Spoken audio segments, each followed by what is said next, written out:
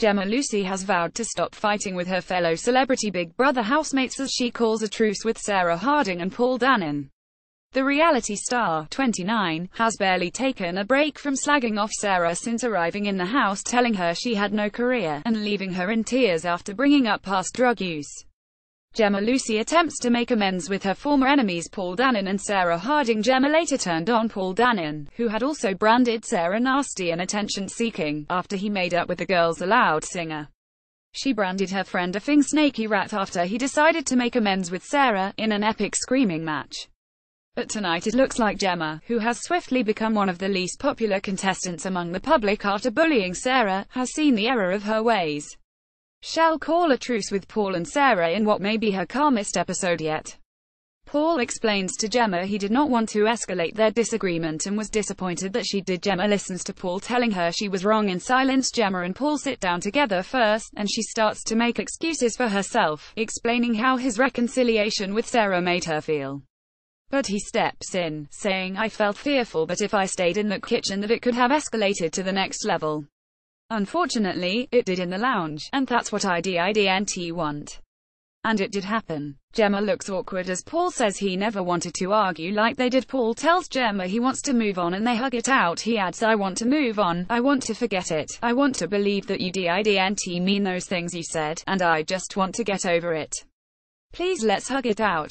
Jemma doesn't say much for herself, but they hug it out and agree to put their disagreement behind them.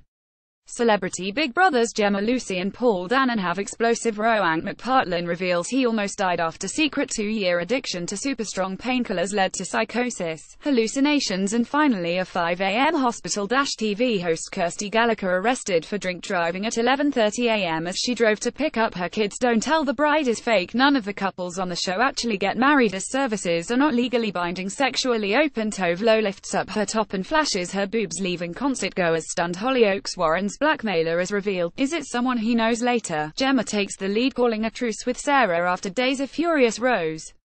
Jemma says, "Bottom line, me and you are not ever gonna be mates, that's fine.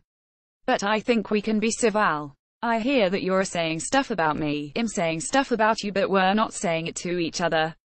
I think that's probably a good idea because of the way that we are, well, just argue. Best thing for me and you to do is just to not speak about each other, unless it's to each other."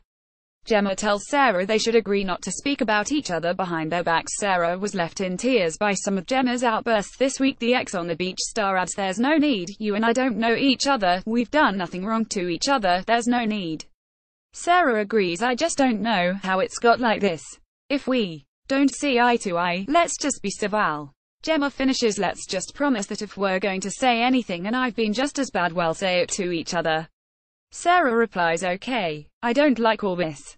They have a hug and agree to be civil. Sarah says to Jemma she doesn't like arguing and all the tension in the house. Sarah Harding threatens to quit CBB after explosive row with Jemma Lucy. It comes after Sarah and Paul yesterday agreed that Jemma was to blame for most of the arguments in the house.